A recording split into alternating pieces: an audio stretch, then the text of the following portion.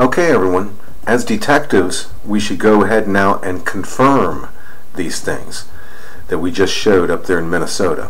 So let's show some of this other evidence, then go back up there and map these things out and show that we're nearing the end times of the Bible, when the Revelation 13 beast will rise out of the sea and then out of the earth with the mark of the beast and such. Just as here on this one glyph of the Freemasons' royal arch, showing the two pillars before the temple of God. This is Jesus Christ's side. When he takes these people here, he lets out this beast, this Batman type character down here. And then we have to cross over until this great chain comes to bind the beast with the law, and he's bound back into his bottomless pit. But this is shown to us over and over again all around us. This passing over. It's mapped out all around us because God has done everything. It's all going like a script to the movie. Right here is the USA, and as we've shown before, it's all mapped out because it has things to do with vision boards and idolatry and stuff, and all through there. But it's also as a grid for the whole earth. If we have mapped out most of the earth, and it all maps out these things coming. So the whole earth itself tells this story. Look right here, and you can actually see the Batman mapped out. He is the beast from the bottomless pit. Realize that it goes all the way to your TV shows and such, that your name is actually written in the Lamb's Book of Life since the earth was created. We are on a creation. He has created all of this for this story. Now you can see him actually doing the mark of the beast to this woman right here, just as we shown. Now this is the part where it's shown that we can pass over in this giant event that's coming. See this dragon right here? See the dragon mapped out right here? Now this shoe, this dog, represents our way to pass over. Do you see mapped out perfectly this dog? This represents our feet and the feet of Jesus Christ. Jesus Christ washed his apostles' feet and they were allowed to go to heaven. This represents the sole of our foot, just like our soul. And the beast is trying to eat it. See this dragon coming after this shoe right here? The beast out of the sea, and then the beast out of the earth. They seem to not work together, but in reality they both work together. It's a great deception. The beast out of the sea is the dragon, then the beast out of the earth. This shoe represents us getting out of here. Do you see how it also looks like a nuclear weapon going off? Like a bomb? Right there? But that's it. That's us going up. And now do you see this arch? See right here in the yellow lines, the arch? We are passing over the mark of the beast, and we are passing over this guy, the 50, for the fifth age. It's over, and we pass over to the golden age, and we are spliced into the tree of God at that point. But this is the beast that's coming. So let's go show this again mapped out in Minnesota. See it all right there? Perfect by Scripture? Perfect. Jesus isn't going to stop this. He's going to let each one have its time. And then when it's all done, it's over forever. We are past the judgment. It's over. This fifth age is done. And then the earth is free of the curse, from Adam and such. So let's go up here towards Minnesota and map this out again. This same picture. We are going to literally show this right here with the woman escaping in Revelation 12. This represents having the wings of the great eagle and being able to pass over. See that little arch? Let's go. And realize as detectives we have confirmed this. We can go to several other places and confirm this also, but we will stick with these two for now. So let's head up towards Minnesota.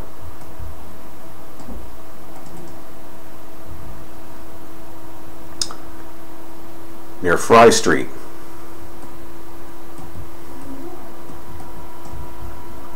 This falcon area representing the wings of the great eagle granted to the woman. Now as we showed, this is right where the shooting was, where the white woman's husband was killed, and then representing the beast coming after the woman. And then it shows that we're going to have that worldwide earthquake at that time, remember? Now, you can see the Batman right in here, right where the killing was. He's reaching down here and pushing all the buttons on the keys to open the abyss and everything. And here is the woman. See Falcon Heights? The woman granted the wings of the great eagle to escape. See her right here, and see this dog as we showed before, just like we showed down there? That's launching. This is a giant event coming, world-shattering. That is this event right here. See Obama and all of these different nations? This is the beast out of the sea. Obama represents the beast out of the earth. And there's the ship and the arrows for the first horseman right there when a great earthquake happens. See, an 11.5 earthquake or so is going to be coming. And then it's the time of the reds rising up. This is the beast coming to deceive the world right here, blending all the nations together. See that there? So that ship right there, the oil for the wise virgins, is seen exactly right there. That is the exact same picture. This guy is not the hero.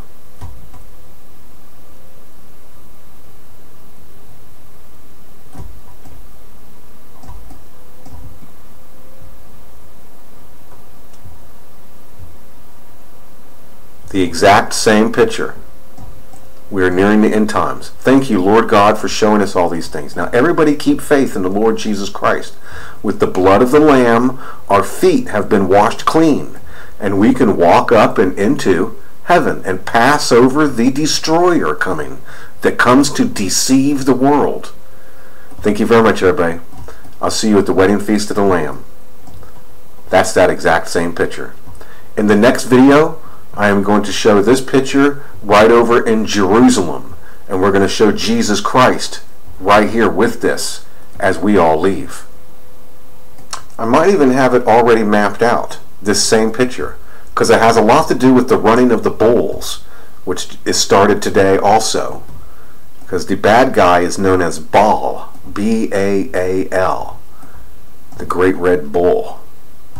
Like the Taurus. Oh, it is mapped out already. We already have it set up over here. This is near Jerusalem.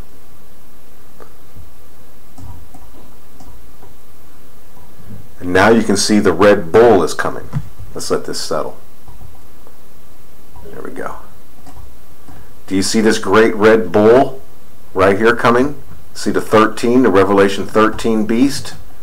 Down here represents the woman, and here's Jerusalem.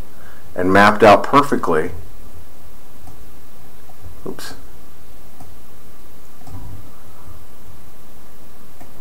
See the 50 again? This is Jerusalem, and you can actually see Jesus Christ right here. See Jesus?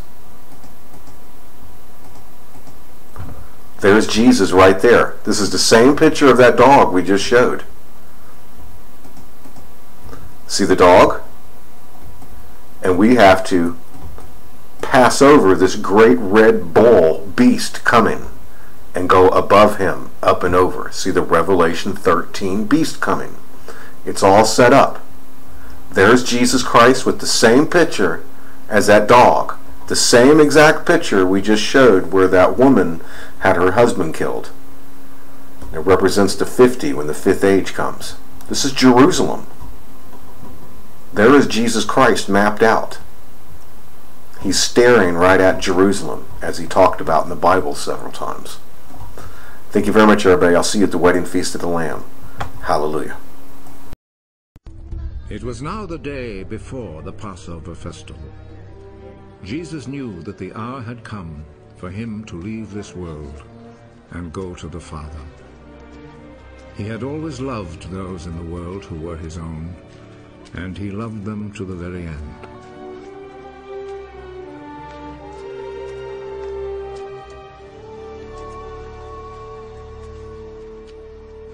Jesus and his disciples were at supper. The devil had already put into the heart of Judas, the son of Simon Iscariot, the thought of betraying Jesus. Jesus knew that the Father had given him complete power. He knew that he had come from God and was going to God.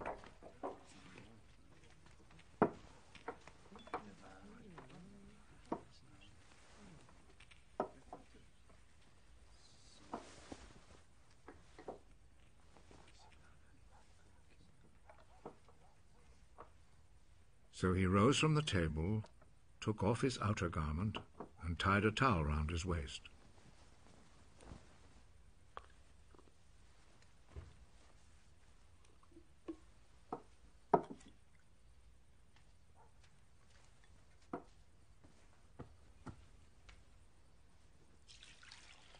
Then he poured some water into a wash basin and began to wash the disciples' feet and dry them with the towel around his waist.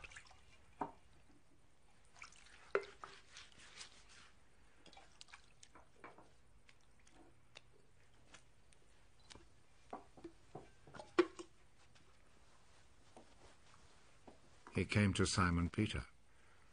Are you going to wash my feet, Lord? You do not understand now what I am doing, but you will understand later. Never, at any time, will you wash my feet. If I do not wash your feet, you will no longer be my disciple. Lord, do not wash only my feet, then. Wash my hands and head, too. Those who have taken a bath are completely clean and do not need to wash themselves, except for their feet. All of you are clean.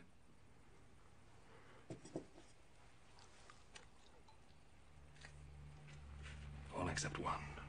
Jesus already knew who was going to betray him. That is why he said, "All of you except one are clean."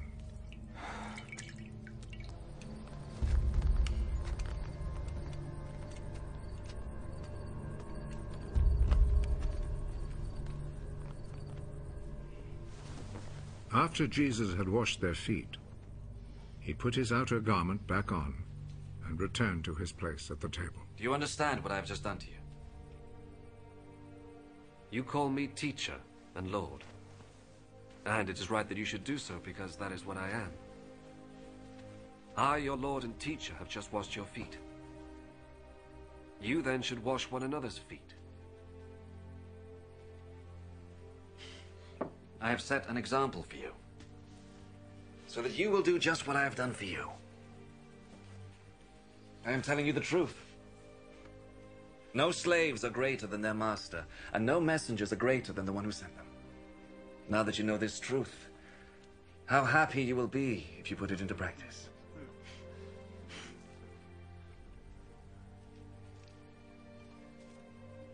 I'm not talking about all of you. I know those I have chosen. But the scripture must come true that says the man who shared my food turned against me.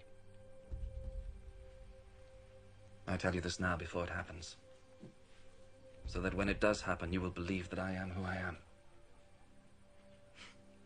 I am telling you the truth. Whoever receives anyone I send receives me also.